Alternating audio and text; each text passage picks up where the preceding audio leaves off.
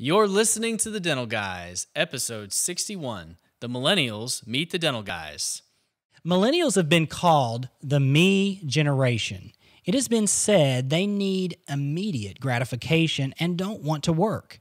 In this episode, recorded live at the Voices of Dentistry Conference in 2018, we interviewed Sully Sullivan and Dr. Peyman Raissi, Dr. PeyRey as we know him, from the Millennial Dentist Podcast, and asked them if these rumors are true. Does age or generation really mean anything when it comes to good dentistry? We challenge these guys to explain what motivates new dentists and to help us understand how dental education is changing in the new generation. Some of their answers may surprise you. They sure did surprise us. You won't want to miss this episode of The Dental Guys. This episode of The Dental Guys is brought to you by the Dental Crafters Network, your implant restorative connection. From surgical planning to patient-specific guides, quality implants, and final restorations, the Dental Crafters Network provides one relationship with infinite possibilities. Call 1-800-472-8302 today. That's 1-800-472-8302. Well, welcome to this week's episode of The Dental Guys. I'm Wes, the Dental Guy. I'm John, the Dental Guy. John, it's been a great day today. I know you did some implant dentistry. I've done some regular old general dentistry today. We've both been working on a Friday, and we're here together. We don't get together like this to record very often, but you just treated me to some really good Mexican food here right in your hometown. Yeah. And, you know, there's always one of these places that you just have to find. Yeah. And they serve some of the best, like, Mexican foods fresh. I mean, the lady brings out the fresh guac. She was like, we made that fresh. And you could tell because it wasn't moldy or anything like that. It was legit. But, John, I tried beef tongue taco tonight. Lengua. So good. It was amazing. It was really He good. just tells the waitress, he says, what should I get? What kind of I'm not afraid. She's got 8 types of tacos or so. And he goes, I don't really know what I want, but I'm not afraid of anything. I'm not afraid. And the waitress says, beef tongue. She says, it was the first meat I ever ate when I was little. It was the only thing I would eat. And I'm like... And her mom's feeding her beef tongue. Beef tongue. And she's like crying about it. Yeah, I mean, so it's crazy. So Wes went for it. She likes it, and I liked it. So what did it taste like?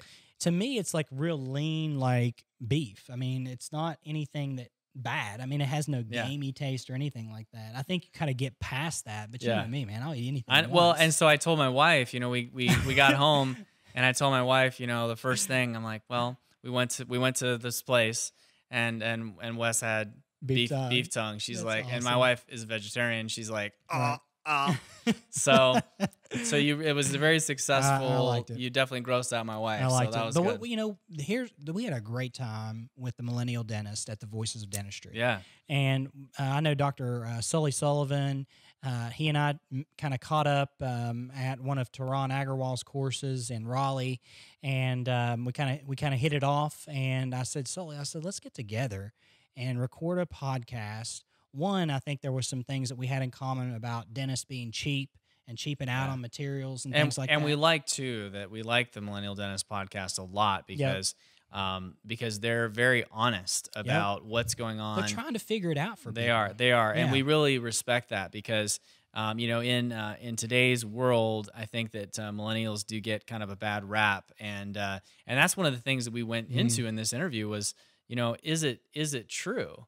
You know, or is it just made up that all these problems? And we really like what they're doing with the podcast because they are really trying to encourage young dentists to do things right. And to go and learn. But they're also honest about their struggles with some of the things that they're struggling with. So I think you guys will get a lot out of this episode if you're... It's good. And I think there was some times in the episode where Sully kind of felt like he was thinking, like if you watch this on YouTube, we have a YouTube channel that has these episodes available for you to watch and listen to as well as iTunes. But if you watch his body language, he begins to process some things. At one point, I kind of like, hey, what's going on there? What are you thinking?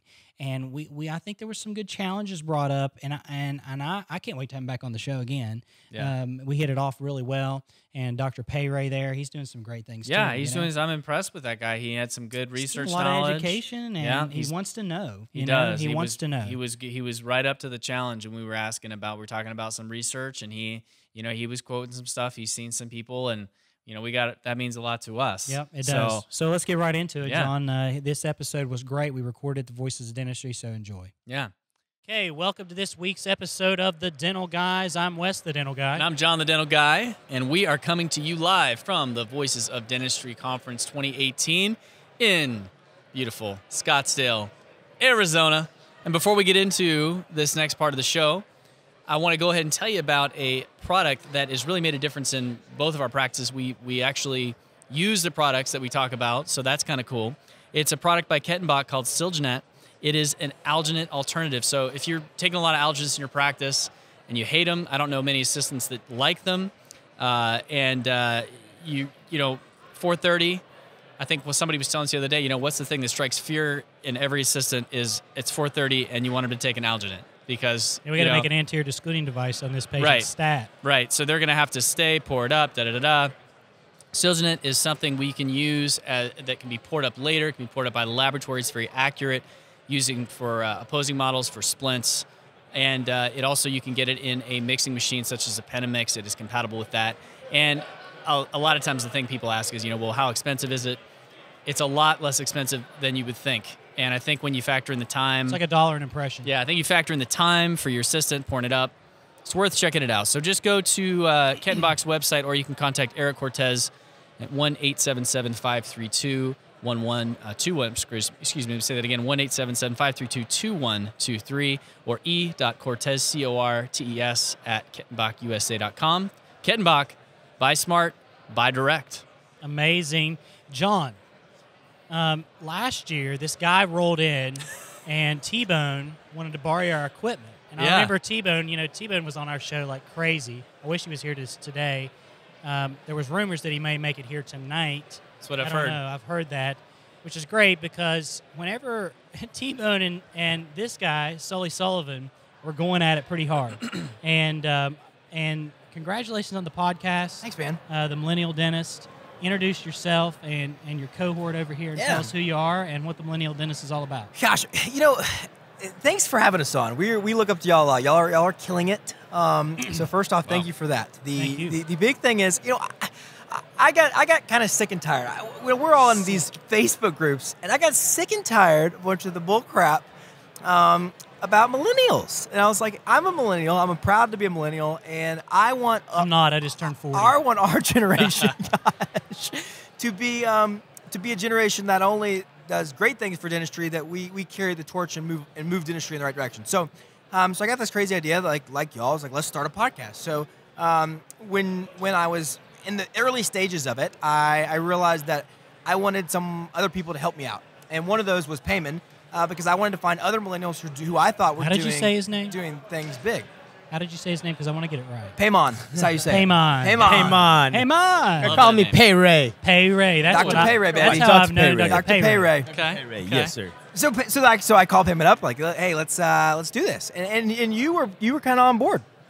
Kinda? I was so fascinated by the energy and the hustle, because I was a year ahead of Sully in University of Tennessee. We know each other at Tennessee, yeah. And we didn't really get to know each other much, as actually when I graduated, we've been hanging out with the podcast. I know him so much, and we're hanging out a lot more. But when he started with the idea and what he said that he wants to do that, and the major thing that what it impacted me or wanted me to be part of it was how he wanted to help and give back. It's good. And that was something that was so selfless from him, and I was like, man, I'd love to be a part do that of too, it. right? Right. I'd love to be doing it, and he's actually set up the bar high to where I have to keep showing up to all these production, stuff. Like, right? Gotta bring your game, amazing. huh? I'm very blessed and lucky to have him as a friend, and I look up to him and everything that he's done. It's good. So far. It's pretty That's awesome. good. So then last year, I'm sitting there, and I have to hear y'all talking crap about all the millennials. And so I was like, hey, we gotta talk about this, because y'all, the dental guys, you're a part of this group that's supporting the some of the negativity. I was like, what's that all about?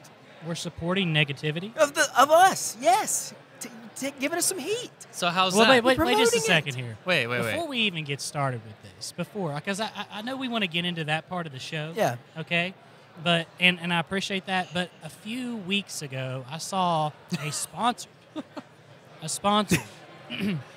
Facebook ad come across my feed from the Millennial Dentist. Uh-oh. And it was this question of showing a sagittal root cross section, and You it knew said, this. "Hey, You if lost me at sagittal. said if you could respond about what about predictability in this case, then we'd give you a prize." Well, you know the dental guys are all about the clinical. So just in my off time today, Uh-oh, Peyman. I went ahead going and to you. answered it for you. Yeah. And talks about We have class 1, yes. class 2, Yes. class 3, and Yeah. class 4. We have a Sure. little, including And references. Oh my referenced gosh. even This is fantastic. I referenced even Joseph Kahn, who did Yeah. the study on this, a lot of sagittal root cross sections, and it talks about the percentage. We'll not go into it, Yeah. but I want to just see, so you guys can kind of see Yeah. this. You know, we Y'all have have done your research. We have a Are you one-page. talking about the response. sagittal root, the treatment planning? What we were thinking, or what was asking a question about? What would you, if you were to This place is- an implant, Right. where would you put it? A, B, or C? Exactly. That's Bingo. right. Okay. Exactly. Right. So here's your answer. And, Yeah. And no one responded. I No didn't one see any- responded. What and- the heck, Peyman? Well, so no, this is what I did. Let's see. So it goes back to when I first. Everybody asked me questions like, "Hey, what do you place your implants for immediates?" Right? So I'm thinking about, okay, tomorrow or next week I'm doing a case and I'm planning it, and I'm like, well, let me find out what other people think. Right. So what I do, I'm like, okay, well, let me just do a screenshot of these ABC type of questionnaire. And I knew Tarnow's method, I know Palomalo's method, and I know IDR, and like all these other people that would say C or B or A. So then I'm like, well, let me just post it on Instagram. So because that's my main platform, saw that. Instagram. And I did get a good more than 50, 60 responses on Instagram. Okay, Then I'm like, okay. okay, well, let me get on Facebook. And I just got on Facebook. I did not promote it to be a sponsored ad. It's sponsored. You Yeah. know, yeah. It said, do you want no, we to did. sponsor? We It- did. it did You not. did I it? did it. Did you do I it? did. Yeah, Why'd but you it- do it? But it also 'Cause this is said that you stupid. would get No. something. You would get something. Where's the That's what I- prize? Right. You Yeah, were gonna get a that's prize. really One what it thing all that comes I down want- to. We is have- we just want the We prize. have Millennial Dentist Yeah. T-shirts. We're All gonna right, get Millennial we'll Dentist take it. T-shirts. Okay. We'll take So it. no, tell me. I'd love to read it, but can we go over this? So No, you said- wait. Oh God. This is wait.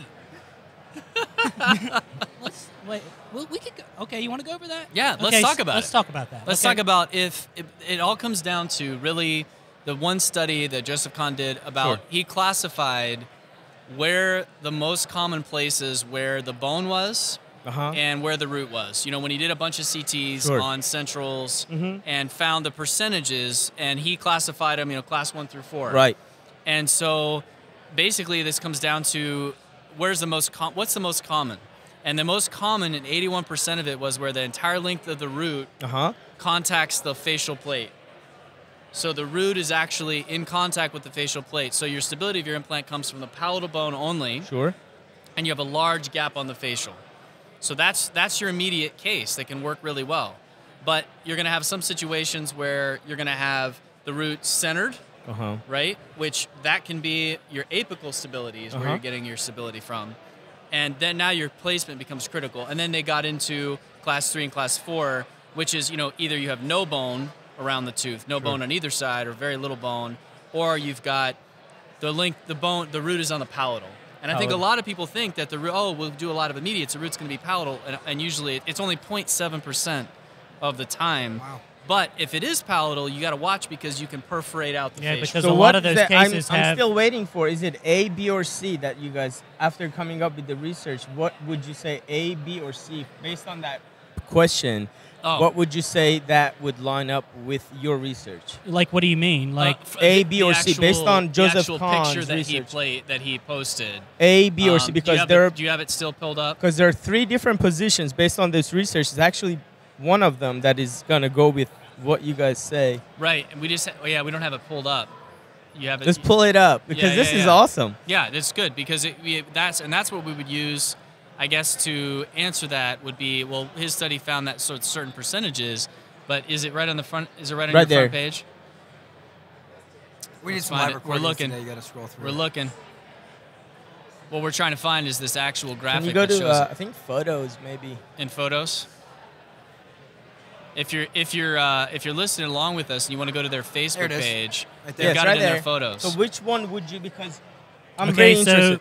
so the best placement in this, because this is the most common one. Yeah. Okay. Yeah. Okay, is the B. Right. Okay, because that leaves you Leaves you a gap on the with facial. the gap Right. on the facial. Now, what I thought when I saw this is I said, well, his implant's a little bit Too palatable. Too well, not necessarily too palatable, but it's too large. The implant's too large. So it downsized the implant, increased the length so that you made sure that you got apical stability there. And leave the gap. And then leave the gap. And then And place an immediate provisional Made- or a customized or ceiling custom healing abutment abutment. for graft containment. Right. So that's the most common. Sure. It's the tougher call is the other ones. Yeah. And so Right. in one of those, that's the really the problem is class 4. Right. That's where there's no, it's centered right in the ridge, and there's no buccal or palatal bone. Yep. And that's a red flag. Because if your implant goes How right many down the people- center, you're how not many going to have people bone on either side. are taking teeth out without doing a cone beam. A lot. A lot. More than you'd think. And more it- than- more than you think. More than Right. 80% of people. And so I'd this say. is a cone beam study. So what this study tells you, we better be doing CTs on every immediate extraction, immediate Oh, placement in the absolutely. anterior. Without knowing where the facial plate is, because after this came up, it brought a lot of conversation, and that's what I love about this, because I learned more from that post from a lot of the prosthodontists that are trained by Joseph Kahn at Loma Linda. Yeah. I have friends that are practicing with him. It's awesome. And they told me, okay, well, if He's I were awesome. you, and he's an amazing man. Sashimi. Little Sashimi, That's yes. right. It's all about Little He's it. a great guy. He's a great speaker.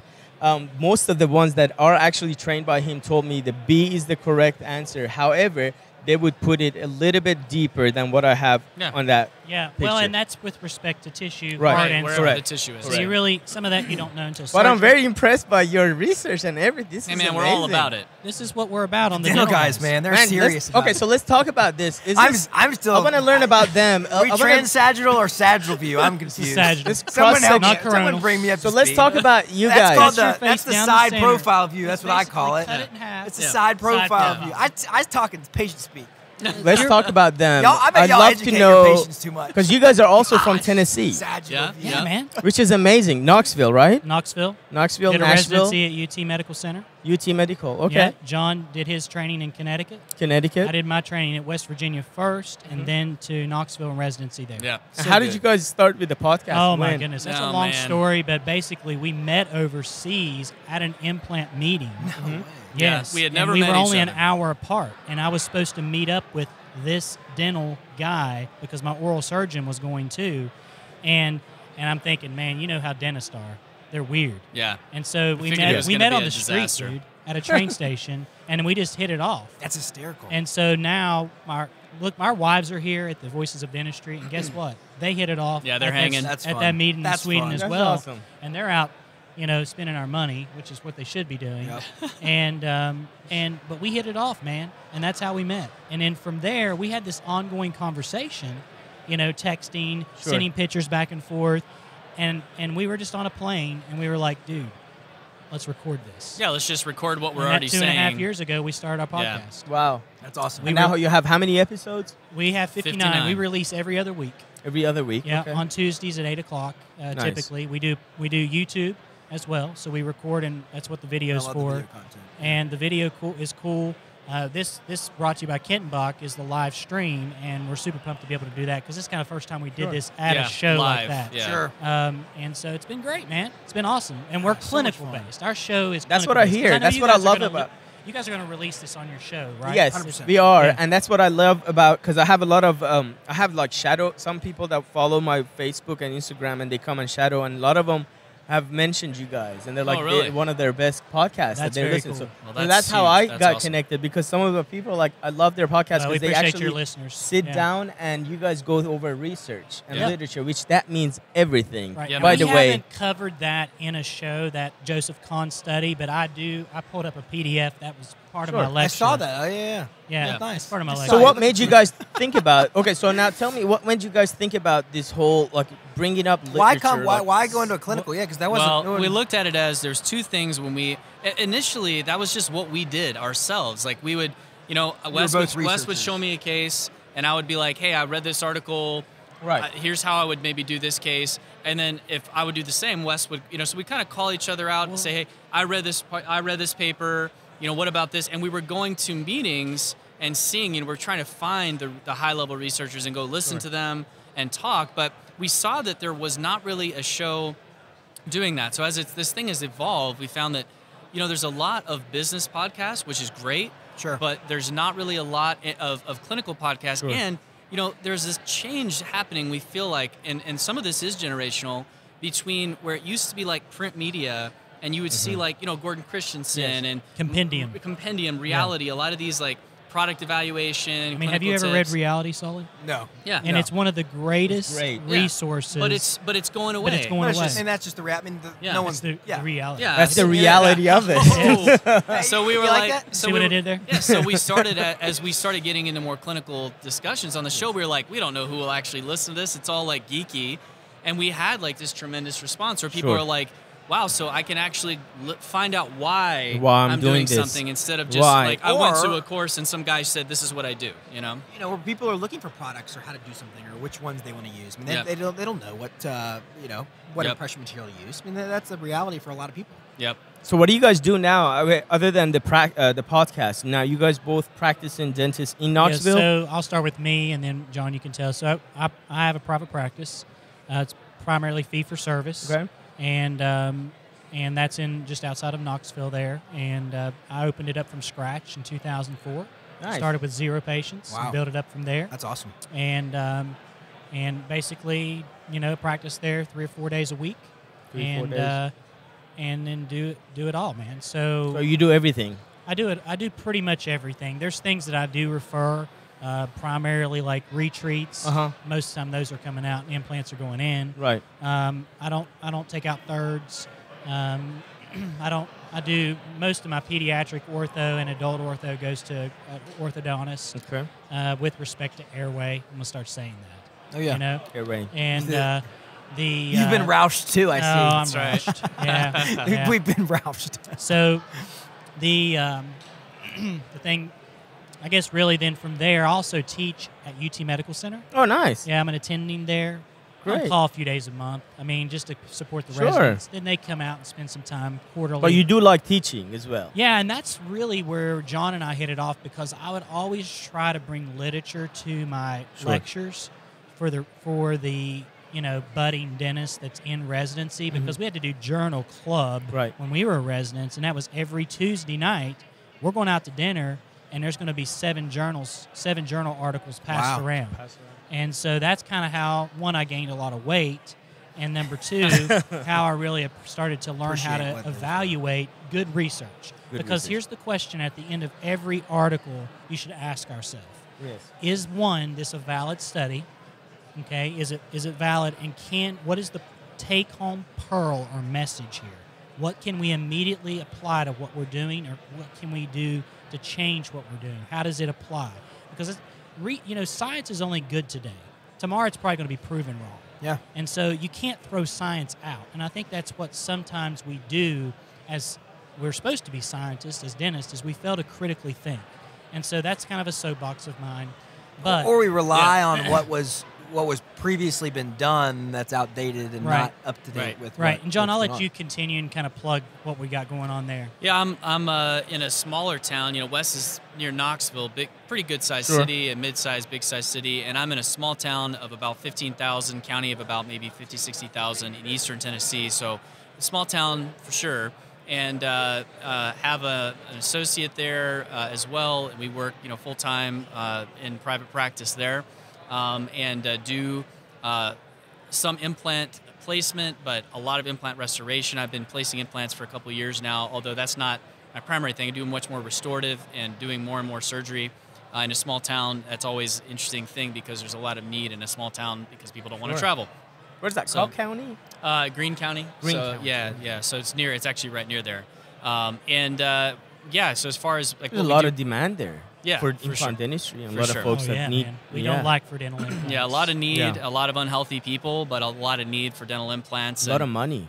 There can Lot of be. money. There can be. It's interesting. You wouldn't think. Like, I stopped judging Farm ever money. since I started working It's in that farm Tennessee. money, baby. That's right. They Yeah. say, yeah, you know what? I need to go sell a couple cows Yep. and I'll pay. Yeah. them. They can get a smile. That's You true, never man. know. I always tell my Yeah. tell people, like receptionists, the guy walks in overalls, he's a millionaire. Yeah, 100%. don't judge, You know? man. Don't judge. Because people will surprise you with their values, and it's a lot of it is relationship based, of course, in a small town, and so it's there's good and bad about small town dentistry, but there's a lot of good. I love it, and I love being in a small town and having relationships and having people that their families come for generations to this practice that I've been a part of for a while now. So we also, Wes mentioned teaching. Yes. We're also teaching together a course on implant, surgical placement, and restoration. Nice. That's something else that the dental guys have got involved with here in this last year. In fact, this year is kind of our big, real kickoff toward teaching that. So that's been kind of a cool thing to get That's involved awesome. with. Taking kind of what we talk about in the show And putting it and what into we effect. do, and actually, Yes. training people to do the restorative, do the surgery. So that's kind of one thing that's kind of big going on with us right now.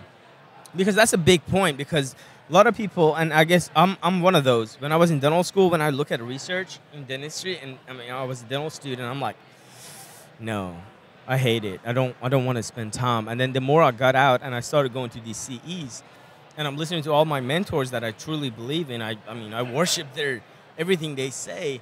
What do? They're bringing out literature and Well, it papers. didn't apply to us back then. That was the reality. Right. Like, we weren't But I living in guess He's Isn't trying that- to get through school at that Which- point. Yeah, but survival- also I think survival there guide. are some schools that do teach more literature-based Oh, yeah. dentistry For sure. than And those are the kids You that know get what? like the A's on the boards. Yeah. exactly. And Yeah. The clinical boards, the schools that do great on clinicals are the kids that don't. They Sometimes don't it's have it. inverse. Sometimes there's not a balance. Yeah, Right. that was where I went. It was research was they wanted everybody to specialize, and they really hit.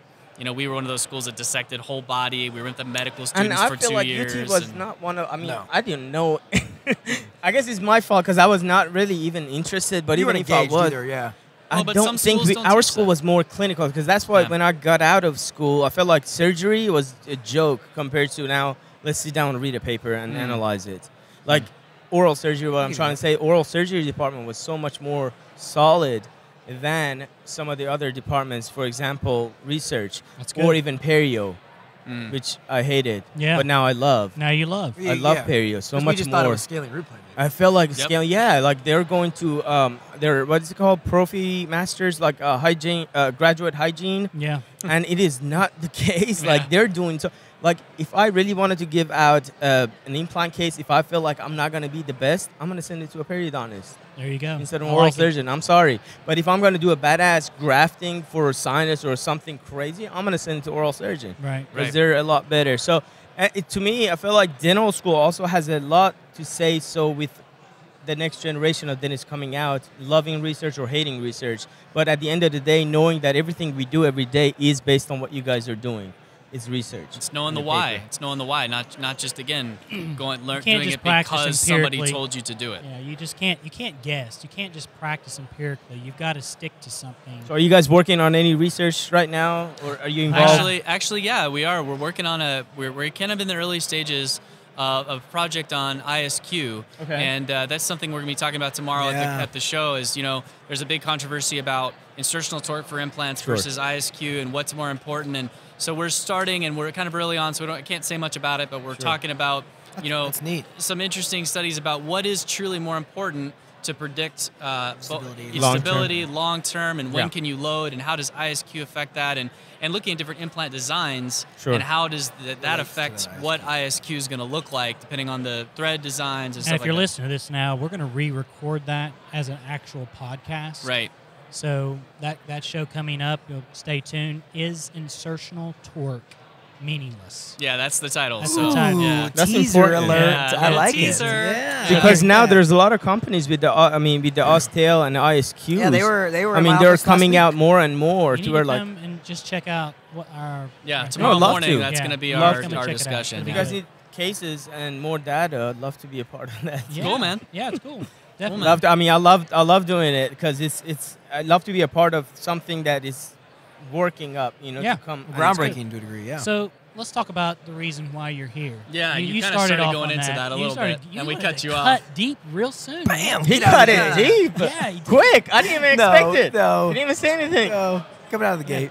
So come on, bring it. Bring it. Look, at the end of the day, my thing was that I realized that we as millennials are getting a lot of. It's a very polarizing topic, right? It's a broad discussion, and what I feel like is happening is that we are getting a little bit branded by a smaller percentage of people that's making a lot of noise because of the way our world is set up now with social media.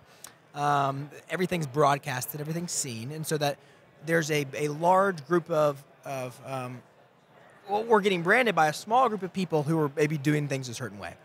And my shift and take on it is and I get frustrated, I think, being a millennial who's driven and excited about our profession, that I want to, because here's the thing, at the end of the day, I don't think the four of us disagree on much when it comes to education and the way we should act and the way we should do things and moving forward. Well, maybe we'll see. But the big thing that I feel like hurts us is that the conversation revolves on, well, what, they're doing this, they're doing that. It's all about like, oh, well, where we are as a generation are lacking. Right. And a part of me is like, okay, well, first off, a lot of y'all that are saying this, or not y'all specifically, but I'm saying that the noise is coming from the generation that, one, raised us. So it's like, okay, well, maybe you shouldn't have given us all participation trophies. Like maybe that was a bad idea. And then the flip side of that is, why can't we look at like some of the positives and where we can work together to truly benefit, I think, our profession as a whole, because I think we have a lot to offer, and that's what really moves the needle forward in a positive direction versus, I feel like what's happening now. So what kind of negativity do you think that, because you and I talked about this briefly, and I feel like me being the age I am, because you're the tweener to a degree. I'm the tweener, really. Yeah, I'm definitely the tweener. No, I agree. You know, I'm 40, John's 36, and I feel like that I can see both sides of this plate, and that's one of the reasons why we started a podcast. Sure. Because we knew people weren't going to CE. Now, we think at some point... Well, hold on. Let's just stop right there. Okay. Okay, because I'm going to say that I think if there is a... Pull up to that mic a little bit there. If there is a criticism that I think I maybe have generalized, and maybe I'm wrong, and I want you guys to tell me if I'm wrong, it's that I see a lack of participation in quality CE from younger dentists. There's less people going to meetings that are younger. Sure. There's less people that want to spend money on quality CE. Now, there's good and bad about things like, say, online CE and video 100%. and stuff like that. But do you think that that's a valid thing, or is there, and if so, is there a reason? Can I say Tell me about something that. after this? Can I say, please, that what Sully is saying, Sully's understanding 100% of what you're saying. Mm-hmm. What he wants to do and what we want to do with the podcast is, we already know that. We already know there's less parts, but we are doing him, and just because we want to get other people excited. However, we don't want to. There are sometimes when you want to talk to your hygienist, or when you want to tell them, hey, you want to move up, you want to do this. One of the ways that we found, me and Sully, that very effective is getting them excited by not telling them, you guys suck. By telling them, you guys are this generation. You guys are this negative. Because trust me, I could come up with more and more excuses for all these millennials out there that it bothers me and it bugs me. However, when I see a millennial, I'm not going to say that negative. I'm going to bring it out and be like, let's do this. Are you signed up for this? But that's how sometimes some people are just, they're more driven if you don't point out some of these things. Because guess what? All their life, their parents did that. And their parents are doing it to them. And they don't have that confidence. They don't have that self-esteem anymore. So our approach is a little bit different. Even though as much as we know, we go to all these CEs and we don't see any of these millennials out there. However, what are we going to say, not them not being there? Let's get them excited. What are the things that we can get them excited about? Are some things like these. Literature and all of that stuff. So here's the thing. So the flip side of this is you're 100% correct, but there's a couple things that I would point out. Okay. So I can't agree with you more that I'm fearful of our generation accepting other options of education than being in person at CE. That's a big concern of mine, because I think you're dead on, because what we would all agree here is that sometimes the CE is that the biggest take home from a CE course is less about the education in the lecture and more about the education during lunch, getting drinks, hanging out afterwards. Sure. Would you agree with that? Oh, there's a lot of that. And yeah. so I think that that's the big part that we miss on that. Now, the flip side of that is access to information, right? So that's where our generation can ultimately, I think, climb a ladder and be do a lot more, a lot faster because we have access to information. So True. we can. Y'all have to realize too, though, that when you say quality education, there's a lot more unique, different places to get education now. Like Definitely. The reality is the dental meeting where something's being taught that was done along, is not the way that it's doing now, is totally different than Peyman's hanging out with buddies who are, doing stuff that is like 5 years ahead of us. True. And they're broadcasting all this stuff live. We're seeing it happen in action. No, so that's a blessing and a curse, right? Because Right. now we're and for y'all specifically, it's a blessing and a curse because we're getting a little bit ahead of science and research, Right. and we're getting into a little bit of the realm of the unknown. But with the flip side of that is that we may make some more mistakes because of that, but we're also going to move quicker, I think, through things, and I think we have an opportunity to actually do a little bit more because we're a little bit we're just running a little quicker, maybe not assessing the situation so much. Does that make sense? Do you follow me? Okay. And so we get there. Let me say this, because you said a lot there, and let's pare it down. I agree. I think that's Okay. a better way to do it. Let's pare it down here. I get excited. I know, and I get what Passionate. you're saying. What we have to realize here is that there's two types of learning. Okay, there's reading and reflection, which is basically a lecture, because you're reading whether you're listening to it or reading it. It's the same thing. Okay, you leave that meeting and you reflect on what you just heard and you process it. Okay, now for some types of things, that is good enough. Okay, Sure. and there are people that are keen more to that than they are to other ways of learning. Hands-on. Right. Then there's hands-on. So Now- let's give us an example. Let's give an example. Yeah, let's Maybe. do that as like what Well, type like we of just courses? talked or what about. type of- so- Like we just talked about Joseph Kahn's study here. Like if Joseph Kahn gets up and he basically goes through his study, Yeah. explains it, and tells you where to put your implant right? at. Because this is just data, man. Like you Sure. can't hands-on and data. show your you just have cases, to go, hey, that type of thing. Yeah, or like, that's for the instance, data. a great thing is Spears seminars. Yeah. They're an all-day seminar where you see amazing things. You see how to do these things, but there's no hands-on component to that. Yeah. That's great. You are going to have what you called mingled education at that. That's still reading, listening, and processing. That's one way of learning. But we guys, look here. This is the difference. Is we're in a profession that requires hands-on learning no matter what. Now, that could be mentorship over your shoulder.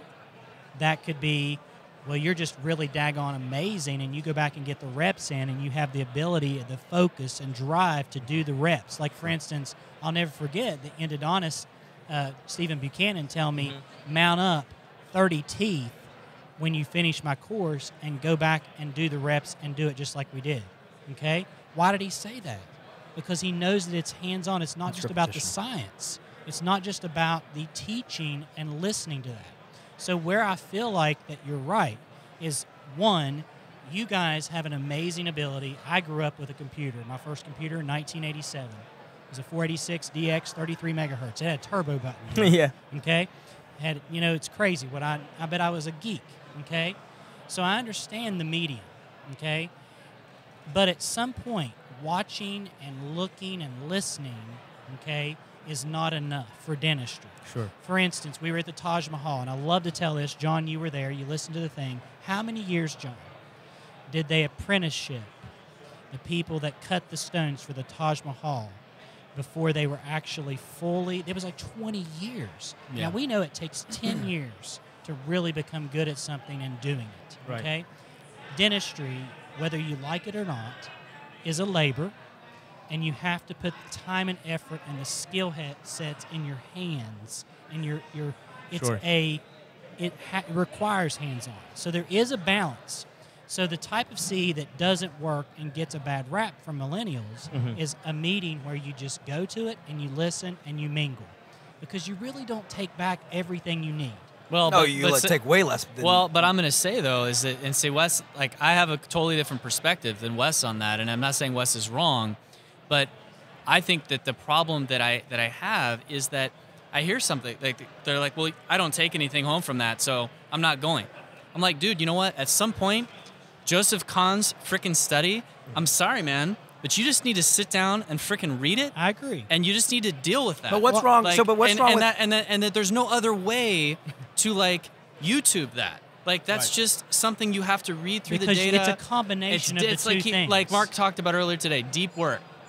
It's deep work, man. Deep You work. have to sit down and process that information, and you can't just like get that quickly and easily. And I think that's the But thing. why can I somebody- identify that? Okay, that guy's done the work. That's where I need to place the implant. So I'm going to place the implant there. Well, that's cool, but you have to know why, though. And so just saying, like, place the implant at B. It's called okay, critical like, that's thinking, cool. Sully. Like, there's It's two called ways of critical doing thinking it. skills. I'm playing devil's advocate a little bit here. Yeah, either somebody says put it in position Right. B, and you just do it. That's a You're mechanic. never gonna know That's why a, not That's a C. mechanic. Sure. No, I Why understand. not But A? I But understand. then if you want to be the engineer, you go, I know why I'm putting it in B. Right. And then if something goes wrong, I know when to take that implant out Sure. and graft Right. it or whatever. Technology and 3D and CBCT can only get us in trouble. Right. It's the experience of And why when we see pictures we of can cases, get out of it. or Right. even when we do hands-on, if we don't understand why, if we just say, well, this guy does it this way, so I'm going to do what he does. No. And then you don't understand. And the why only comes, I think, from diving into that deep stuff. the answer- which that's The harder. answer to It's harder. John, the answer to what you're saying is not a podcast or whatever, but the answer is that there is what we see really in podcasting today in dentistry. The ratio of clinical shows on a podcast to business shows. Right. Because business is easier spoken and taught from a lecture with numbers and metrics and things that you can quantify. Okay? And you can really quantify certain things. Right. Is it hard to quantify biology, PeyRey? It's I very mean, difficult. It's very difficult. And so here's the thing is that why don't you see more clinical podcasts? I mean, why is it? The reason why is because it's hard. It is hard. But that's the thing is I feel like there's not right now, and I'm not talking just younger dentists, okay? It's not just younger dentists. yeah. I think dentistry in general has moved away from that like wanting to know Critical thinking type thing. I agree. everything that you want to know. And it's not younger. I mean, there's so in true. general less people It's generally. going to these things. It's in general. Yeah, You it guys opens- get hacked because you're the easy one to get Yeah, hacked. but it's not just the young guys at all. It's true. No, and it is true. But what I do want to tell you guys, and there are so many young dentists or dental students out there that do want to listen to these literature. They want to know why.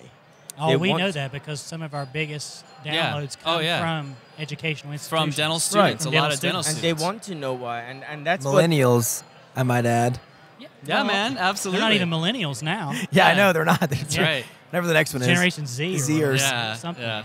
But no, I'm very, very proud of you guys for what you have done. I think part of the problem is too, though, is that we also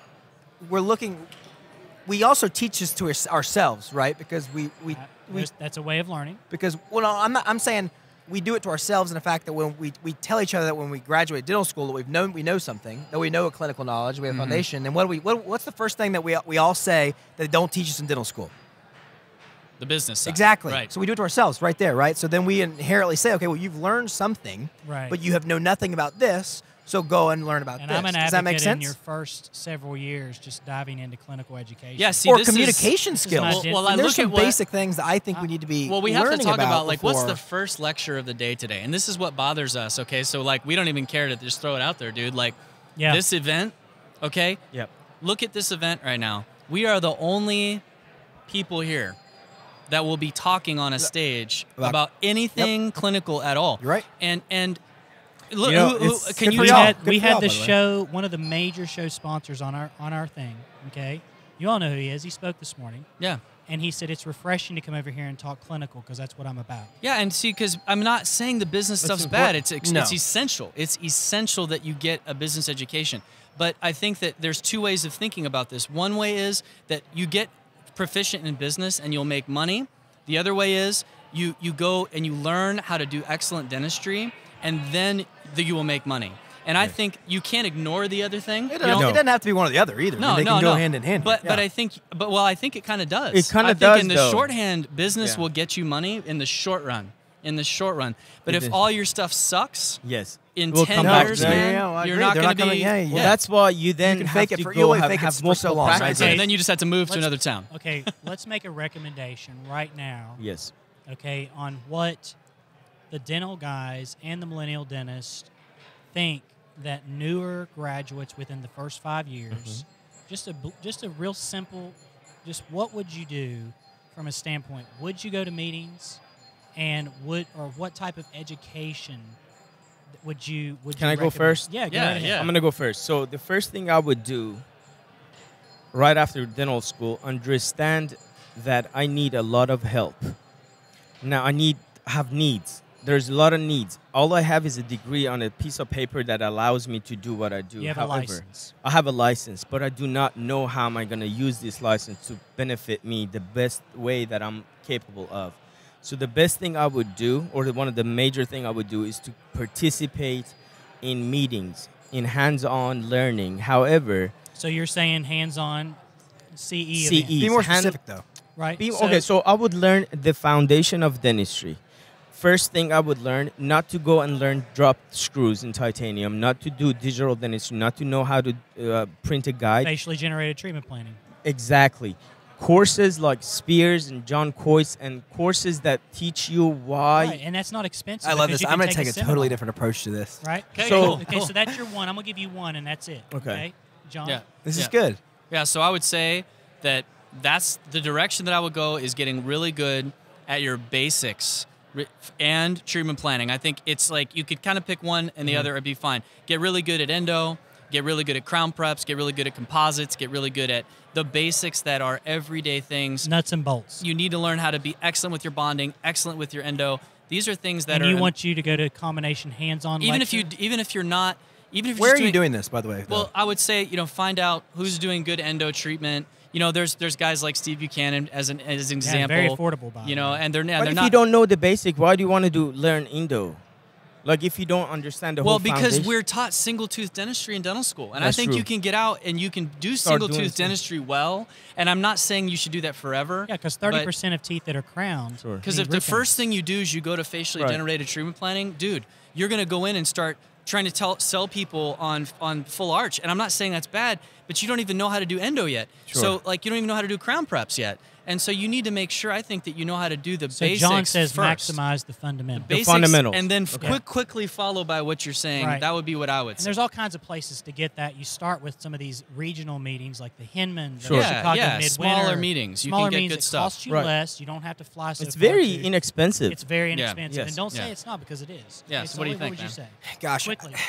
I don't have quick time to do this. So I take a little bit of a different approach, because my reality is that in theory, I love what you two are saying. I don't disagree with you. The problem is, though, is that there's some aspect of survival when we graduate. Like, okay, when we graduate and we're trying to figure out what the heck we're going to do, how we're going to spend money. I mean, some of these courses are expensive. I mean, the one. But that's not an excuse anymore, because it's we just not- told you they aren't. There are some that aren't, right? But I'm saying that what my thing is I want everyone to identify where am I weak at, okay? Because I got to survive first, right? So I have to be able to pay my loans, put food on the table, and move forward. So my big thing to ask people is, okay, when you graduate, is what are you weak at, and identify those things and go learn about those things. So in some essences, it's not that much different. Well, maybe it's not, but if you know that clinically you struggle, because some people are going to be more talented clinically than others, okay, then maybe it is that you do more hands-on clinical stuff. My problem with that is, and maybe I'm the only one that feels this way, but me drilling on a typodont for 2 hours at a course is not doing that much for me. Like, I'm going to learn more from redoing my work, from making mistakes, from doing it in real life, just because that's how I learn. Call that a bad way of thinking or a bad way of doing it, but I'm just telling you that's my reality, I feel like. So then, and for some people, I realized that, like, they may be pretty good with their hands out of the gate, but they can't talk to patients. And if you can't talk to patient and can't identify with the Let me patient ask to you do this. Let me dentistry, then interrupt you just a second. okay. So is 25%, which is what we teach us in dental school, basically, and just a pure basic foundation of what crowns are. You may have done 1 or 2 crowns in dental school. You may have did, some occlusals and maybe a class 2 composite if you were lucky, and Sure. you've done a few of You've those. done 30 of them. You know, 30 of them. So what you're saying is that doing 30 is enough to feel like coming out of school that you're ready to go and not do any more training in composites. No, not at all. That's what you said. What I'm saying is, though, is that some people are better than others. Is what 100%. Right, but does that still mean that the better person doesn't need training? There's got to, of course not. So that's my problem. But I'm saying, That's they my may be problem. at a point though that at this point in their early career that their time is devoted better to doing how do you make money as a something. dentist? You turn a handpiece at 200,000 RPMs. If you're using air driven, it's 400,000. But my point is, we need to stop thinking like that. No, but that's how you make money as most dentists. Now, not the 5%ers. Well, I understand, but I think So that's a we're transitional shift that we need to be talking about. That maybe No, it shouldn't that's be not that I have to the conversation. drill We're on talking about teeth. Teaching.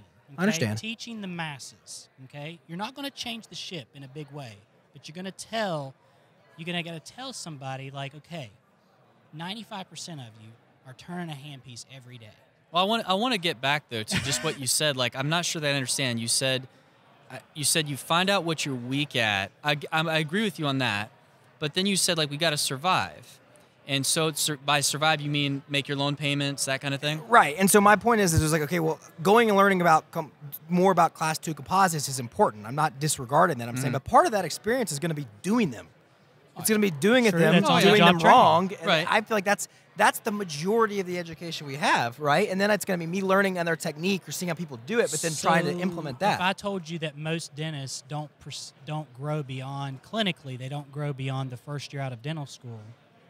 Yeah, that's the problem. Is Well- if you don't know what And you're that's doing, been a- you're that's a just statistic repeating. from You don't Right. know why time. stuff's going wrong. You're like, how many times have you heard people say, Class 2 composite sensitivity is such a problem. A lot Right. of people, Yeah. Yes. like Yeah. and they're looking for a magic bonding material or a magic technique or whatever.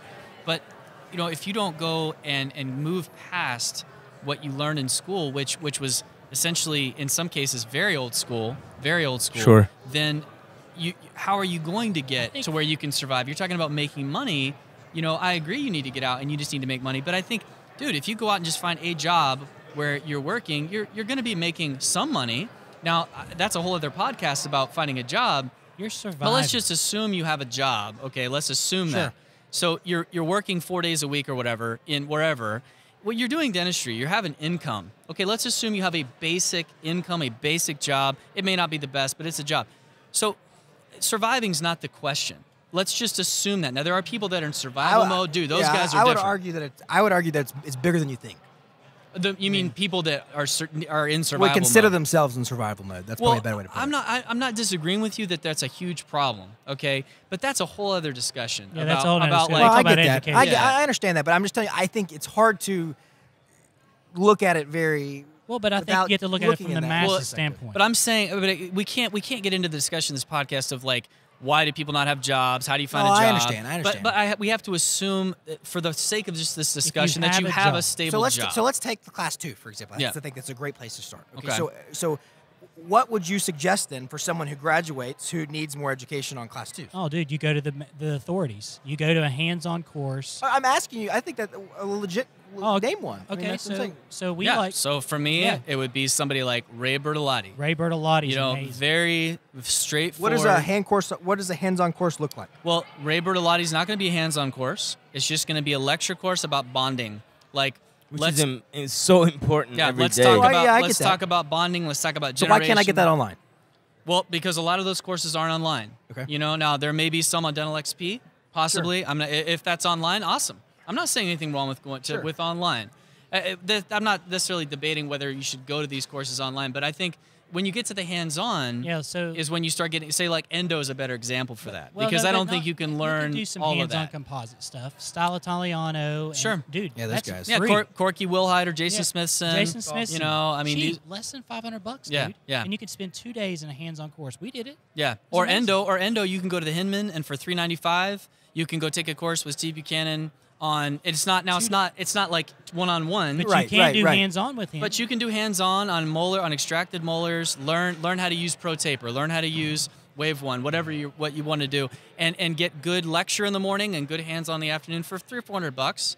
I feel like, to me, that's the kind of course I would recommend that someone, if they want to go to the up their game. No, I agree. I think that's a good start. But if you're in survival mode, you just got to get a freaking job. Yeah, you got to get Okay. a job and you got to produce widgets. And Yeah, I'm sorry yeah. that there are people like that. Yeah. You know what I would do is I would just focus on paying down my debt. I wouldn't buy a new car. I wouldn't buy a new house. And I would just suck it up, buttercup. You got to work. And that sucks. And you're not going to, it's going to be hard for a while. But you're going to pay those down. You just got to stick to it. Money will come. Money will come. Just do dentistry, do it right. Learn from somebody in your local community. Totally agree. You know, local community. And just you're going to have to move on. And then, once you get out of that debt mode, then be the dentist that you want to be if that's what you want to do. Now, we've said enough about that. I want to move on, okay, because we got to close the show off here. We're pushing an hour. Oh, come on. Okay?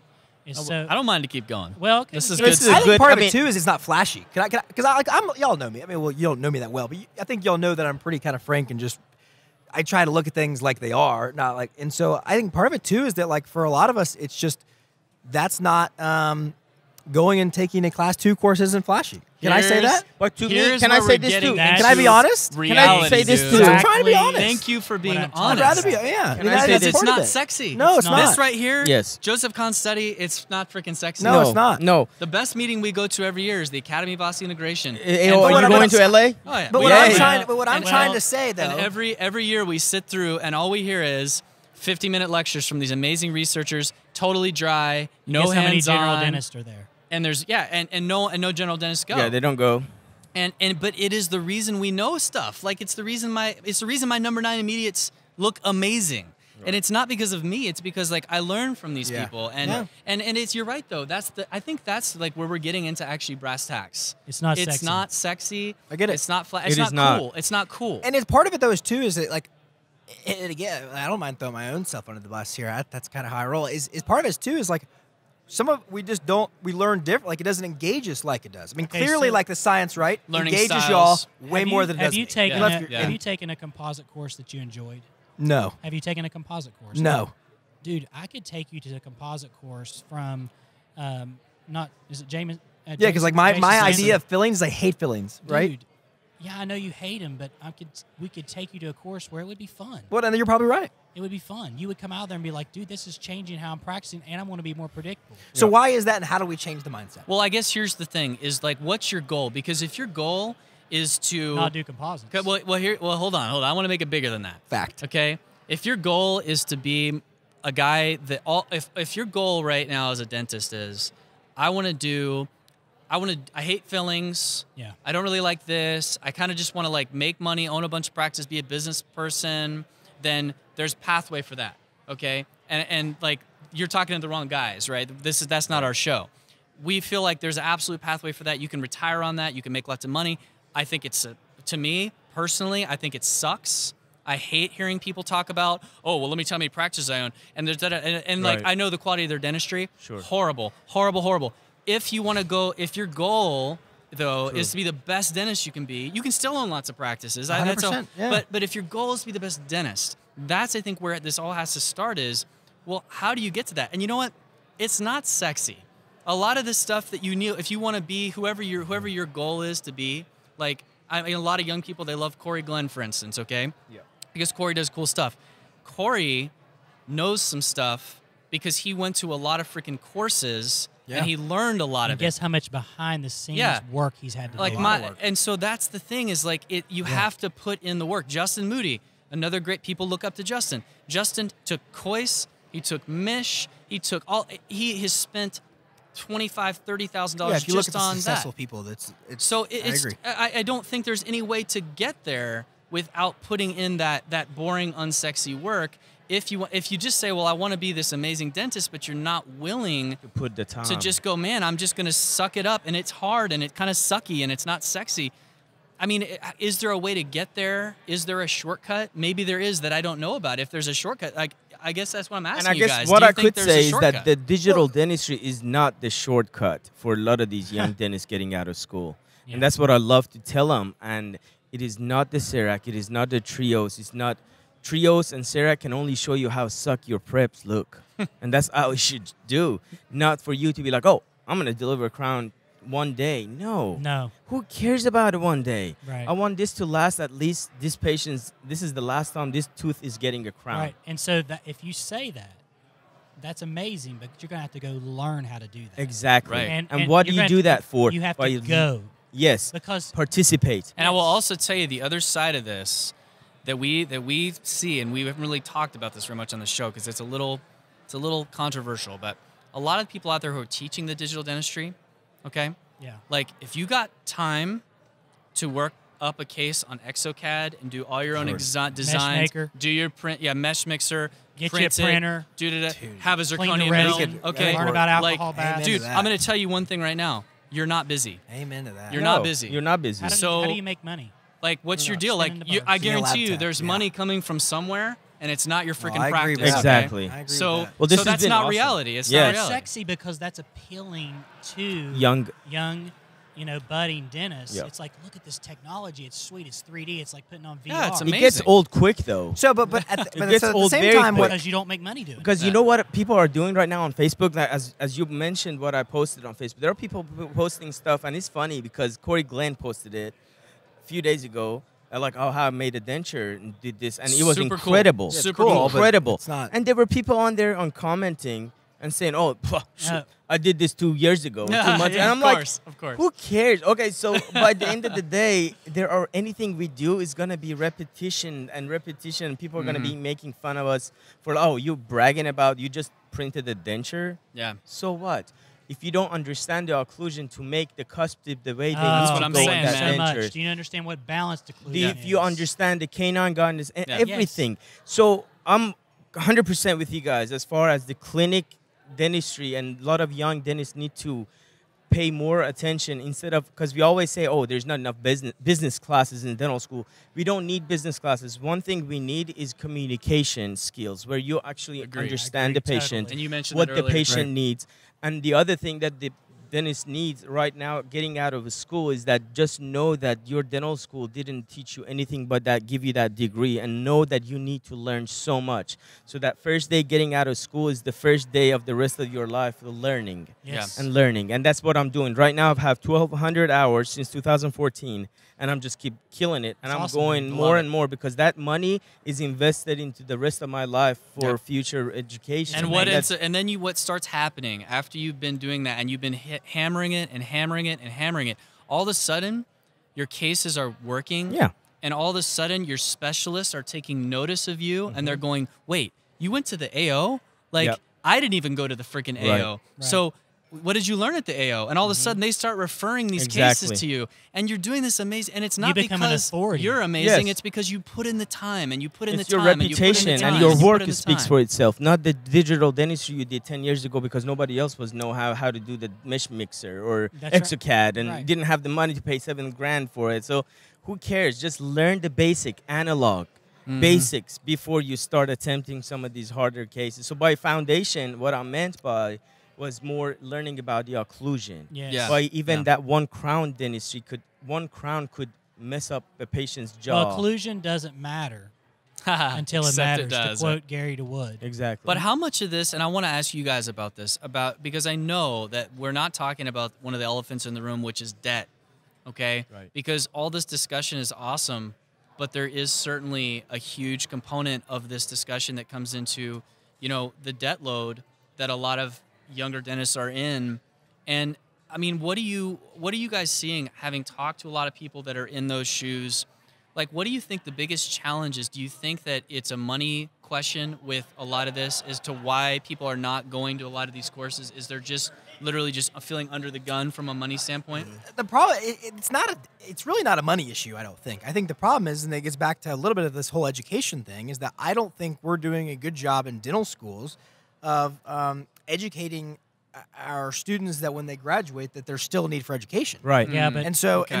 if they understood the value in it and the ROI in it, then it would make sense. I mean, because there's certain things that, like, now, yeah, I'm not saying that you can go, because really at the end of the game, at this point in the stage, there's enough free, cheap education that it's kind of hard to make money be the big thing that now there are some courses. I mean, facially generated treatment plan is not something you can just Correct. that's a No, super no, cheap no, course and to we're not take, saying right? that. But Yeah. but the flip side is that there's enough courses out there that if really I think where we're all on the same page is that there's a huge need for education. Yeah. Okay. Okay, so first recognize that when you come out of school, that you just need to start taking some courses, and recognize because that, that's ingraining in you that there's right. And that listen, you have to it's do that. called continuing education for a reason, and it's like you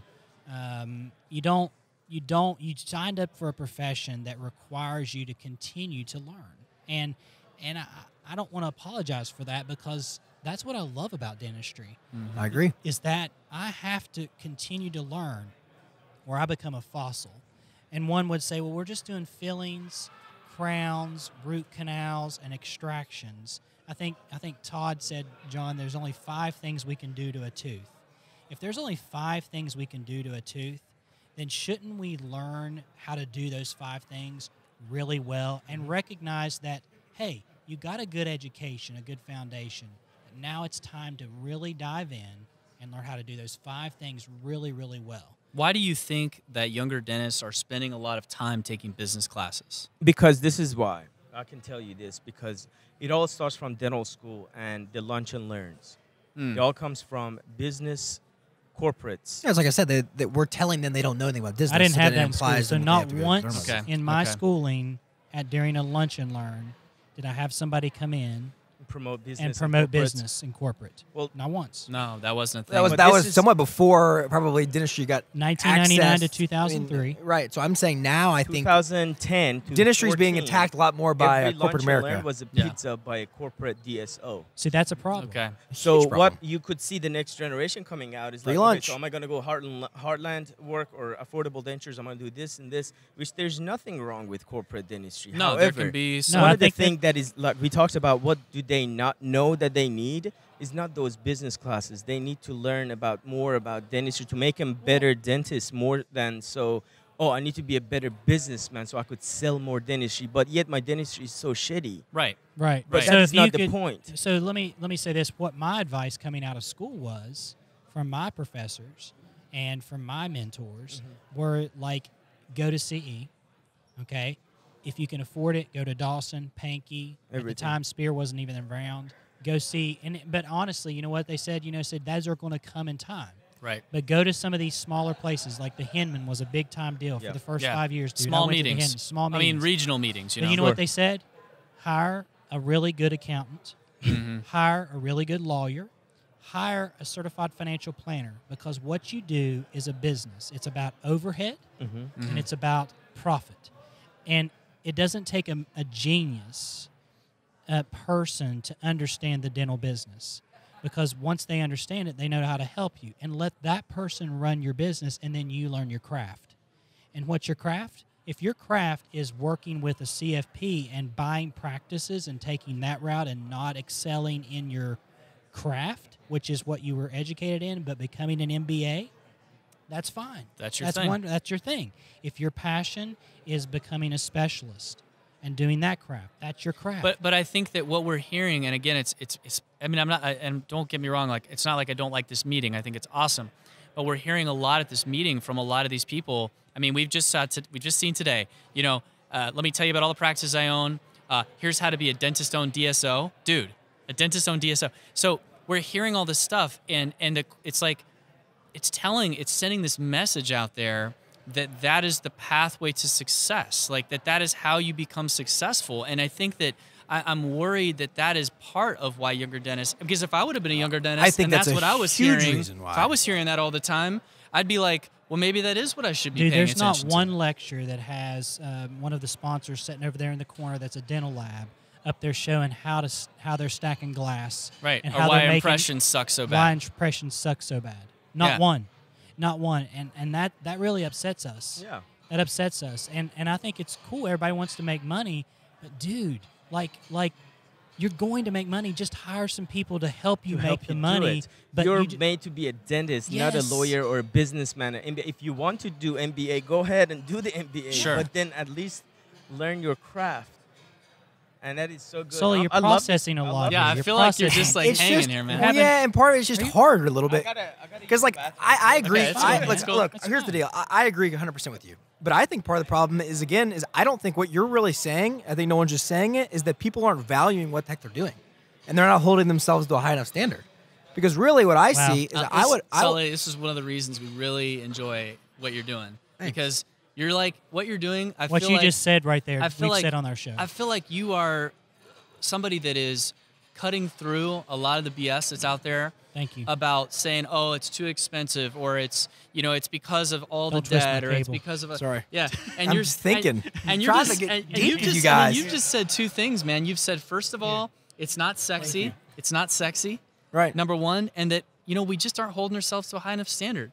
And we can all say that, I think, about ourselves. Yeah. We've all struggled with that. It's not like a generational thing. No, and I think that's where I get irked a little bit sometimes, because it will come across as like, oh, these millennials, if they would just figure it out or do it this way. And I kind of be like, well, y'all are the, not y'all, obviously, but there's a lot of people, y'all are, because the reality here is, guys, is you two are the outliers of your age group. Yeah. 100%. So you're saying the 35 to 45-year-olds. Or maybe even more, the 45 to 55. I think those are the ones that are on coast mode. True. They're not educating themselves. They're True. not learning They're not more. mentoring They're either. not mentoring. They're So what worried would about you their say own to them? things. Because a lot of them listen to our show. What would you say to the 45-plus-year-old dentists? What are they not doing that they could help you guys out? Well, gosh, we want help. What do you want? What do you want? We them want to do? mentorship, man. So you want them to come to your practice and help you? No, I want. That's what used to happen, by the way. Because here's the thing: is that It's cool. competition has taken over some of this because of the business-driven model. But let him answer that. Yeah, go ahead. What can we do? What can older? Because there's some sort of dentists disconnect do? right here. Because Yeah. what I hear is a lot of times is from, because say y'all are in the age group that can hire an associate. Okay, so what I hear from y'all is, well, I can't find the right associates, whatever. But then what I hear from the dental students is, I can't find a job. So it's like, where are we missing this disconnect on someone who's wanting to teach people I don't and understand wanting that. to mentor, and then I don't either. Well, to a I will. degree. No, So I do. I'm I'm going to asking. tell you. I think I do understand. Okay, because there's a problem. See, this is, and I'm gonna go ahead and just call out baby boomers, because I think as much as we want to say, oh, we call out millennials a lot, there's some truth to all generational generalities. Of course. But I think the truth with baby boomers, We're entitled. is baby boomers, I think, are the most entitled. Okay, because let's just say, like, when you were growing up as a baby boomer, college degree, dude, you were set for your life. You had a pension a lot of times. You had jobs. There was such a jobs thing as were easy to retirement? get. Yeah, you put in your years, you get a pension. And so what's happening now, I think, with a lot of that age group you talked about, older dentists, is they really didn't have to work that hard to achieve. So I think that they have a problem too, where they want an associate to come in and just turn and burn, and not necessarily mentor that person. They want. They that look at it person more as a tool to make more to make more money for them Yes. because of lack of pre-planning to retire on time. And if we're And talking that's- about Right. finish That's true. your thought, Peyman. That's true, because they Huh? didn't plan. Do what? John, is that recording still going over there? Yeah. Is mine going? And and we talk about caring and talking about like valuing and patience, and at some point, don't those baby boomers want to say, you know what, I want to start to transition my people, my family, my patients to somebody that's going to be able to do what I've done? Like at some point, is running my practice down and not investing in technology and things and driving it down to where now it's a $200,000 practice that no one wants to buy because there's the equipment's crap and all this stuff, and so it gets bought up by a DSO. I mean, do we not think we're somewhat cultivating a problem here Oh, it on a has lot been. of fronts? And Very- it's snowballed very- so very far true. down the road, it may not recover. I think you're probably right. Yeah, Unfortunately, It may but not I think recover, that they're burning unfortunately. it down, dude. A lot of baby boomers are just going to burn it down. They're gonna just burn like, it down. Our we're going to take profession- every penny out of this that we I can, hate being negative. and then we're going to basically just leave a shell. But you know left. what? But the exciting part about all this is that what y'all are doing and what Peyman and I want to do, and what I think what we all agree on, is that we have an opportunity because of the access to information at this point, and because we can educate and because we can learn, we can separate ourselves apart and do something different. And even though when the big corporate, dump truck rolls in, we still have value to people because of the way we do it. And so because you hold yourselves to a higher standard, because you're using better stuff, because you're providing a layer of care that they can't do. Dentistry gets harder every day on me. Because I have people when they come and shadow you, you feel like, oh, I gotta step it up now more than like. So good. You get and that's good. One of the things I want to Accountability. say, That's the accountability, exactly. One of the things is also what I like to see, because Sully, and I've witnessed his father being in that practice, his dad is so giving and willing to work. Gosh, yeah. And that is not what I've seen from a lot of baby boomers, where they're not. And I don't know if it's because father and son type of relationship, but I don't think that's the case. It's because I think the personality has a lot to do with it, with the older generation giving a lot of room and trusting the young folks coming out of school. However, not letting them do everything. Oh, you're on your own, but let's just send them to stuff. So one of the things that I was very blessed by Affordable or the corporate was sending me out to courses to learn more and more and come back. And That's pretty rare. And it's very rare. Yeah, and now they're learning, and more corporates or Heartland, for example, just naming one. I don't have any negotiation or any association with them, but they are spending a lot more time, money investing into their a general dentist of going to the CE. Do you say that so also the case? I can't speak to that. That's just not something I know enough about to say. But that's great. I hope that's the case. When you talk about asking what do we want and that sort of thing, can I say that it's unfortunate and that we are disappointed that this idea of what an apprenticeship looks like is gone to a degree, and that now I have to, you talk about me learning to do class 2s. Well, like, frankly, I think that should be something that I'm learning from my senior doc. I agree. I shouldn't have to fly across the country to learn how to do better class 2s. I totally agree with you. I totally agree. And that you're probably right that the mentorship of the fundamentals should happen in the private practice on a day-to-day basis. Yeah, I mean, that would be if you had somebody who did know the research and was going to courses, they should be able to just and that's what I do with, I have an associate, and pretty much that's how I try to be. And I'm far from perfect at it, but when cases come along, it's like, here's what I can tell you from my experience, and I try to boil down what I've gone to courses and learn as best I can. Now, I don't think that's a complete replacement for going to the courses, but I totally agree. It's a starting point. It's a starting point of passing on knowledge, and that's what mentorship is supposed to be. And I think you're right. There's a huge lack of that, but I think it's a question of, is that going to get better? And I think for Wes and I, we want to believe that it can get better. You listen to somebody like T-Bone. On one hand, I hear him saying he thinks he's going to get better.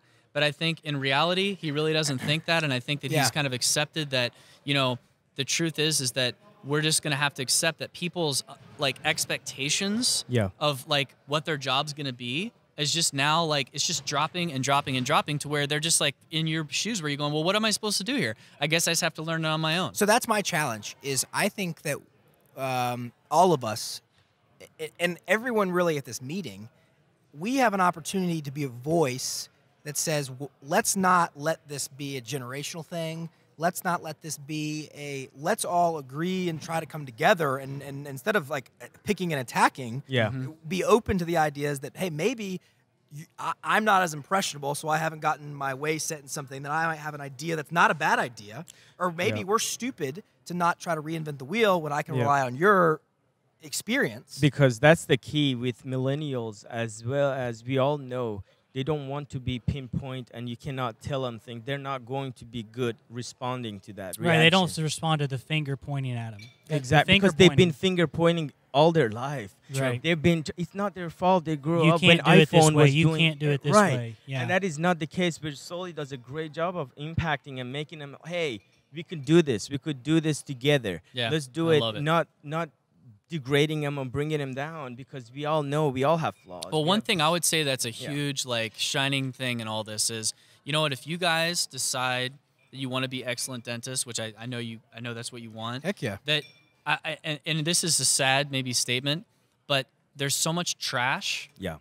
That if you just try a little, you'll be decent. You're actually going to be awesome. Yes. And so if you really focus on being amazing and you go to courses and you just put forth effort and you try to learn, it's a sad thing on one hand because there's so much trash and it's just going to get worse, I think. And do you think it's the trash because of Knoxville type of dentistry? It's mainly Knoxville. It's mainly Tennessee. Or Tennessee. Yeah, it's mainly Tennessee. Can I say one thing before you wrap up? I'm going to wrap up, but I want to go to another subject. Okay, well, let me say one thing. Because we were told we would be stumped. I just wanted to put that out there. And I think, here's the thing. My whole goal in this is let's just take this conversation today, this hour or so you're talking. If there's one thing that I need to be open and take to is that, you know what?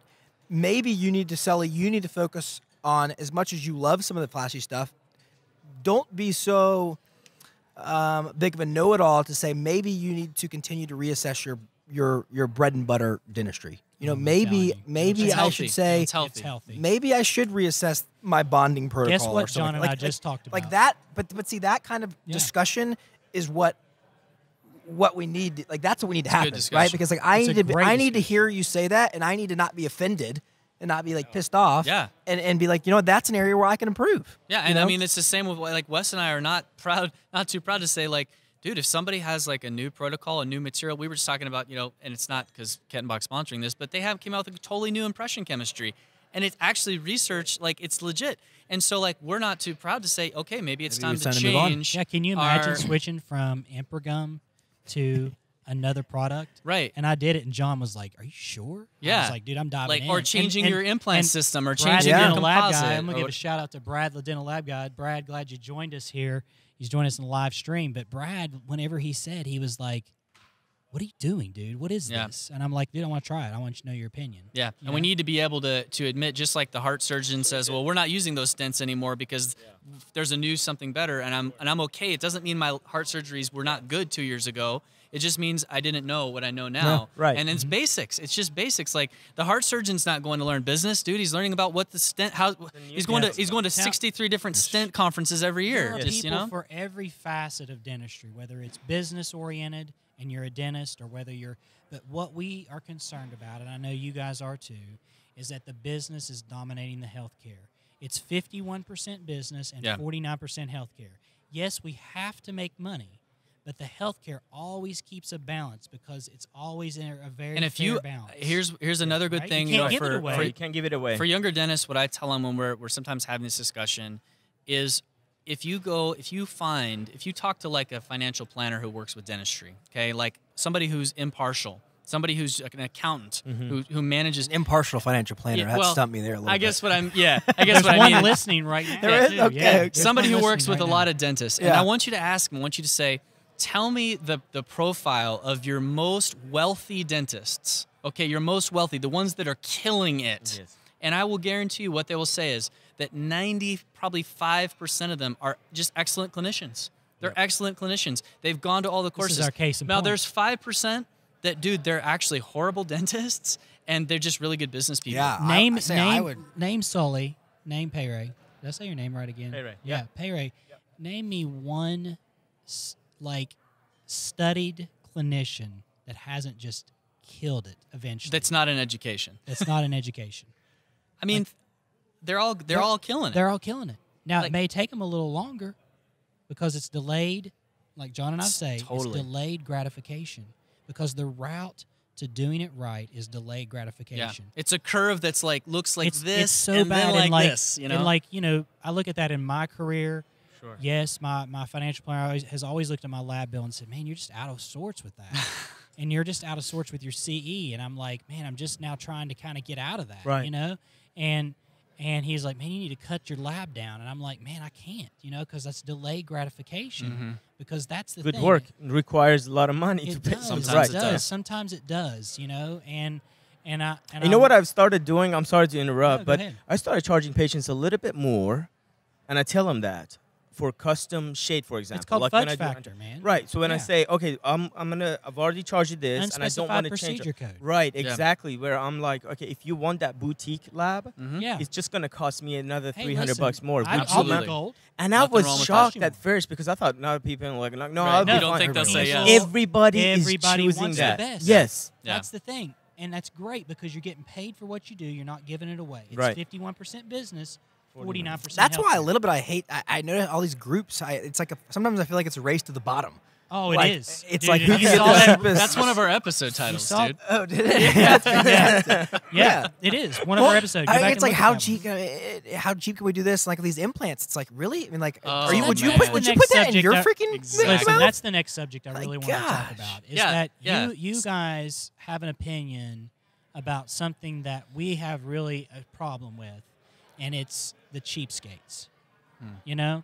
Yeah, so why- tell us about that. Like, tell us what, because you've talked about it a little bit before, but not you on had our a little show. post on one forum. We won't Yeah. mention what that is. But I mean, like, tell us a little bit about it. Sometimes you sit back and watch, and I just feel like you look at this like. A lot of times it's dental implants, right? So they're trying to get a cheaper implant, a cheaper this. They're trying to do like screw 10 crowns. They're trying to do it, the cheapest way to do it. Or just other materials, whether it's cements or crown. I mean, crowns is another one. I mean, how cheap can we get a lab crown now? $60, $50? I mean, it's like, and I'm sitting here going like, okay, at what point is it so important to my margin that I'm having to drop my crown from $100 to $70 to make money? And like maybe my effort and time would be devoted into like being better or learning more or educating myself better to do different things or different stuff to where that it wouldn't matter. Like that's not where I make my money. PeyRey did and say if you're going to charge, if you're going to do a better crown, you're just going to put that onto the patient. Yeah. And then the thing that we get too, okay, is that, well, they're just not going to accept treatment. Well, you just saw that didn't happen in practice, did it? So tell me some more. So the other one I see is, and you touched on it a little bit, is the lab work stuff. I mean, it's the flashy 3D printing. Mm-hmm. It's trying to look. I'm a big CEREC guy, so I don't want to go into that. But we're not doing that conversation. Yeah, but from a 3D printing side of it, do that. The at some point, why are we're spending all this time and effort to shortcut an area where it's like, what value of my time is that worth? And I don't want to target specific companies or different things. We don't have to. It's but there's also softwares where it's like everything is so do it yourself that now we're mixing in different companies and we're mixing different versions of files and we're trying to pull this thing together that is really cool and neat. But I often wonder, okay, what shortcomings am I doing here by doing this? I'm not getting anything.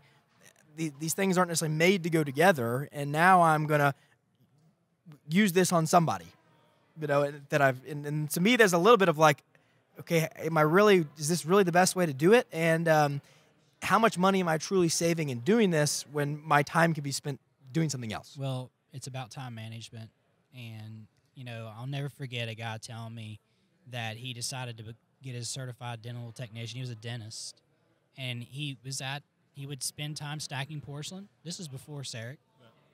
Stacking porcelain after hours, doing all of his crowns. Yeah, they looked amazing. He even said this on stage. He had no life. Yeah. He had no life, and he's like, what was that worth? He was like, I think you can make a case and I think CEREC is a great example of this. There's nothing wrong with talking about that. CEREC's a great example. You can make a decent crown, or you can make an amazing crown with CEREC. 100%. Would you agree with 100%. that? 100%. And it's a question of how much time. Take your number 8, single anterior crown with CEREC. If you want to make that amazing, there's some people that do some insane stuff. Right. So what Scramstad does with all that is exactly unreal. And so the time, I just want you to tell me, being a CEREC user, if you had a tough number 8, how much time do you think you could put into a case if you had to maybe try it in a couple times, change some things? Like, give me just an idea of, I'm talking from the time. We're talking about multiple appointments at this point now. Right, yeah. But from the time you scan, like hours of your actual time, if you did the whole thing yourself, how many hours do you think you could maybe put into a case like that? I couldn't put it in enough hours probably to make it look like a great lab. Right. But what would it take? Okay, let's say 3 or 4 hours. 3 or 4 hours away from the patient? The problem is that I'm serious. It literally, I think, is less about time and more about like, it's more about the time of how many I would have to do to even get that good. To do it that good, where it would even be functional because I can't do it. If you did that case, it's an art. Now, if you did that case and you posted it's art. Cool, right? Ceramic. It's cool, sure. Yeah. And that's the thing. You see, so this is where the disconnect is like if you did that and you did spend 3 or 4 hours behind the scenes, but all you did is you posted before and after, like on Facebook, you look amazing, Well, it's like some of the 3D printing stuff. But you just produced $25 an hour. That was your production, or $50 an hour if you actually look with your overhead and everything. Yeah. And you're trying, and so it's ridiculous. I'm not saying that you can't do it. Now, if you're a guy that's paid by a company to do R&D and to work with all this stuff, dude, that's perfect for you. But if you're actually in dentistry doing, needing to make some money and wanting to have a life, which we haven't even talked about, then maybe it's best to give it to an excellent lab and pay them, even if you're paying them a little more. A lot more money. To do an excellent job. And they can do it better, more better job. I told Dr. John Coyce last week, I was at Coyce Center for I'm going through the whole continuum. Good for you, man. It's amazing. I'm in the middle of it, and he always says this. And even throughout meetings and just talking to him, he says, I never get paid for my anterior cases. I just do it for fun. because the amount of time it takes to really truly bring that one single, like you talking about 8 and 9 matching, which I gave up on that a while ago. I started doing veneer on the other one. Let's just, hey, It's I'll hard, cut man. you a deal. Let's do $500 veneer on this. Yeah. So I And can then make let my me life just, easier. it makes me cut down the cost. And the other crown is hard. probably either bonded already or Yeah. so just go ahead and do both. I get you. And it cuts down. But he says that I look at it as fun. I love those anteriors just because it just makes me a feel challenge. good because I help the patient. Right. And that comes down to my practice where I notice that if any implant cases, for example, I cannot set my prices up high. I just tell patient, if you want to pay a little bit extra, I can use New York lab or this lab or whatever lab that is going to cost a lot more, or not a lot more, but $200, $300 more. That will be custom shade, match, Right. and everything. And there's an aspect to it that I don't mind people doing it. Like, I mean, let's take surgical guides, for example, okay?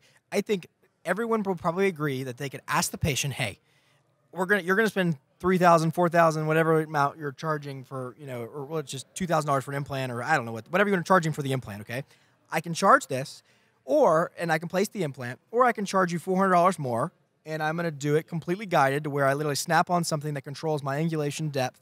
And I mean, that would be probably the It's a easiest lot. thing to sell to the How do you patient. Somebody guys, right? how do you who's already guys feel spending about $2,000. guided implant dentistry with you guys teaching and Oh, stuff? How do you guys feel about it right now? Well, I Yeah. think that's you a don't want great to. question. It's a great question. I don't want to get in the high weeds with it, but I think that both Wes and I feel like you need to learn how to do freehand implant surgery 100% agree. because you need to feel what's going on. You need to you can't feel things with the guide. You need to first understand how to correctly get your surgical Cone protocols beam down. Technology does not make you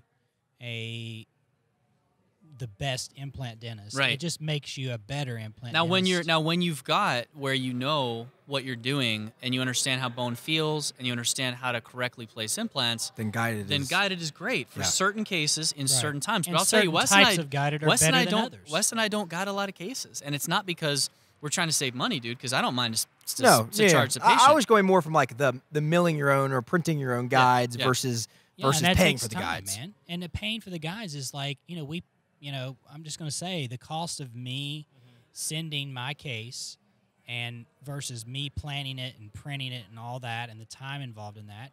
If I spend 30 minutes planning it and then versus somebody paying them $100 and Right. then it's $100 for the guide, that's $200.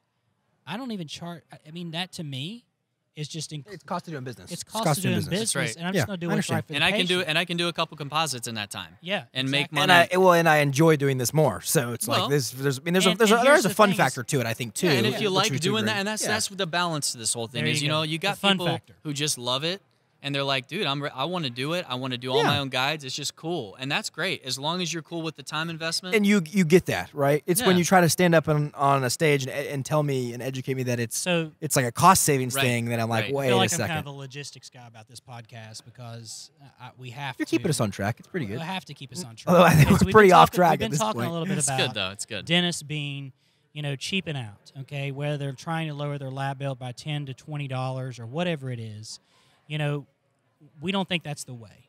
Okay, we think we need to be providing excellence in care and don't let that drive. That doesn't need to be the driving So, force. and I want to just ask one thing, just to kind of, because I know, like Wes said, we gotta bring this thing home in a little bit. But I just want to know, because we are into research and clinical, like, what are you guys' biggest challenges right now that you feel like you want to know more about? if you were going to say, hey, we want to know more about this, what do you want to know more about? Doc, are you Yeah. talking about clinical dentistry? Yeah, or clinical, just like clinical or research or whatever things that you just are like, we don't know enough about this at this point. I would say one of the big things that is becoming a conundrum, I think, in our practice is how are we dealing with because now with cone beam we're seeing more, right? And so how are we dealing with treated teeth that still have lesions? Okay. That's a great question. And then at what point are we evaluating retreating teeth versus moving into implants? Okay. That seems to be two things that I think we're So- seeing on a very So where do you usual think basis. you are right now with those two questions? So on I'll tell you because I'm pretty firm I guess on where I'm at right now. For the isolated teeth with lesions, it seems to be that if it's Well, let me tell you what I'm doing and maybe what I think. So what I'm You're doing, talking about endo-treated teeth, right? teeth have been That still have a endo-treated lesion. that still have a lesion on the tooth. It's asymptomatic. It's asymptomatic. So so that's the big thing. So if it's asymptomatic and it's a lesion on the tooth and it's isolated, I'm probably monitoring it. If what I'm thinking though, the more and more I do and the more surgery I do where I'm in it and I'm seeing it, is that this is still something going on. But then I think about my own self. I'm like, what would I do as far as is that Pandora's box that I'm opening? You know, are we gonna quantify this with size? Like if it's a 3 millimeter lesion, it's okay. But if it's a 10 millimeter lesion, we're gonna do something about it. So you want to know more about that? So I think that's interesting. And then the flip side is there's the root canal thing. If it has a lesion and it's symptomatic, and we got to make a decision on what to do, whether we retreat or implant. If it's clearly a missed canal, like MB2's not, there's no MB2 that's filled, and it's a first molar, then I'm probably looking at retreat. If there's like a gross thing that was misdone, if not, I'm probably moving to an implant. Okay, it's good stuff. I like it, and that's a topic for a future show because we've got stuff on that. Yeah. Okay. That's good. What I'd like to know more about, or as far as research, is there are tons of implants being thrown right now at people's jaw with incredible amount of business classes, and there's so many CEs, implant courses, and we all know that's probably the next 10 years or 5 years or whatever. What I'd like to know more of doing research, taking CT scan of patients with implants and monitoring them more over time. So like there is not enough long-term cone beam. Well, either cone beam or also clinical evaluation of what the so one of the things I do and I've done so much is full mouth implant dentistry. Yes. And a lot of the things that I'm realizing from my patients, and the only ones that I could say, because I do have the contacts of my patients, I'm making sure to call them. Hey, come in for these, but coming for exam, follow and making up. sure, right. But these people, and you'll be amazed by knowing there are tons and tons and tons of more people, thousands of people out there with implants that are not being monitored and not being maintained. And what is going to happen? What is the lifespan? What is the survival? I'm not talking about survival rate or any research. What I want to really get out there is to be more emphasis on when you are throwing these screws and titanium on folks, it is not hard to get integration. However, what is the outcome? When who is taking care of these patients? Okay, so long-term care.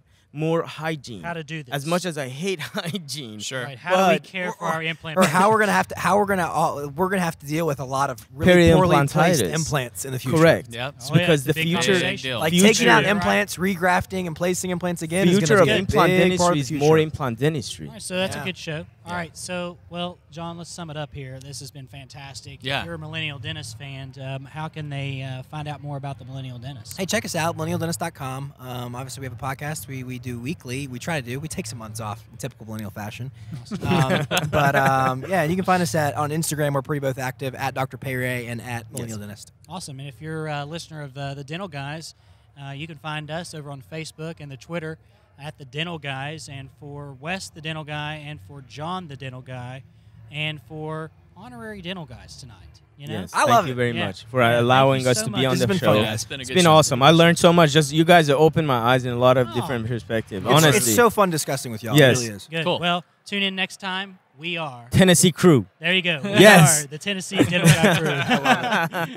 So you just finished listening to this episode, and I think it was great. I mean, if you're listening to this right now, we really want to thank our sponsors and the Dental Crafters Network. If you're looking for a high-quality laboratory that not only provides you with good crown and bridge work, but really they've got the whole package. They've got surgical planning with implant solutions. If you're not using a high-quality implant right now, they've brought Argon Dental USA into the mix, and they're providing high-quality dental implant components, a high-quality German-made dental implant, fully guided precision surgery, really good prices with all these things too, good planning services. They just got the whole package at the Dental Crafters Network. It's one solution, infinite possibilities, John. And I want you to give them some love. I want you to call them up and anything that start an account there. Send them some things. Try them out. Just try them out. See if we're right about it. See if we're right about it. And it's easy to call 1-800-472-8302. So that's it. Yeah. So listen, we really appreciate you listening. I want you to give us a shout out on Facebook, Twitter, at The Dental Guys. Listen, if you're listening to this and you've not given us an iTunes review, shame on you. Yeah, come on. Come on, guys. Come on. Come on. We need you to go right now, and we need you to review us on iTunes. It does help us out, does kind of move us up the ladder when people search for dental things, dental podcasts, that type of thing. Give us some love on Facebook, too. Give us a 5-star rating there. We love that you guys are finding us and finding out what you really want to hear is what we're all about, too. So send us some love about that. So for Wes and John, we are